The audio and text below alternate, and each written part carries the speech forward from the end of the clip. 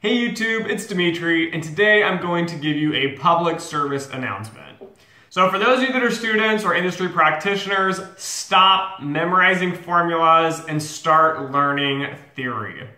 So I can't emphasize this enough, and this all kind of hit me in reality in grad school. So for those of you that don't know, I have a business undergrad in finance. I was accepted into a financial engineering degree, and it was way over my head. We had summer boot camp and we sat down and we're just crunching through C++, different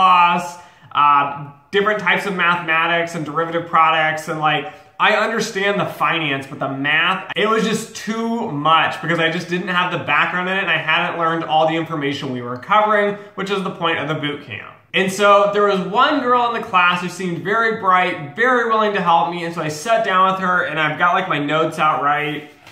And so I've got this out and I'm looking at her all right, so I don't understand this math equation. Can you explain how you do it?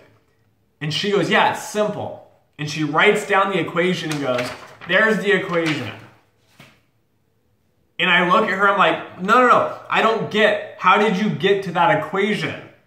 What are these pieces? I don't understand anything here. Explain this to me. And she's like, well, what's there to explain? This is the formula. You just memorize the formula.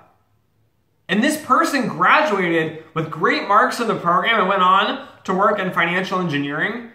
And my mind is literally just blown.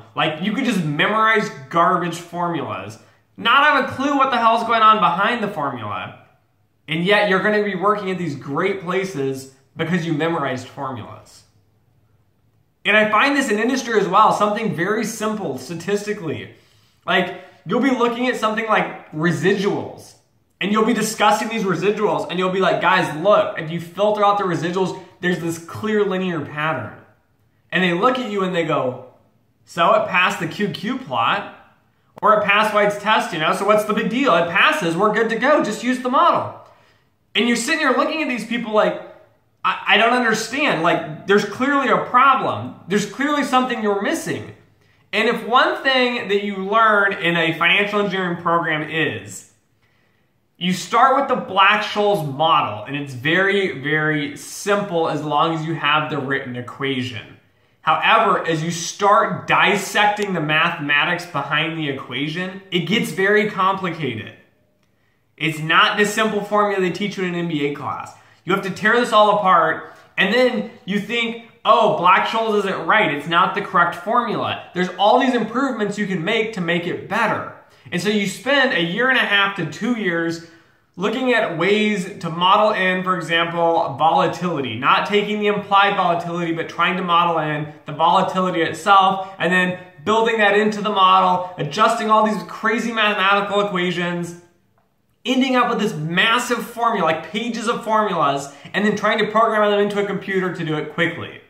And then you typically come full circle and you realize Black-Scholes is great because it's quick and easy to use. However, my point is that you're not going to be good at your job. You're not going to be doing a very good job in general for any company or business, teaching the materials or anything, if you don't understand the theory.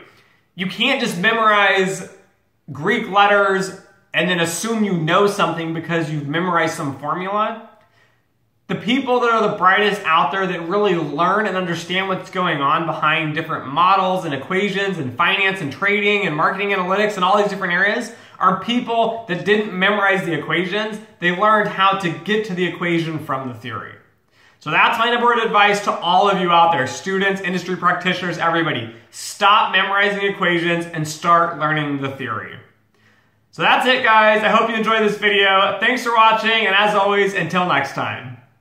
Thanks for watching my video. If you find it helpful, please like, share, and subscribe.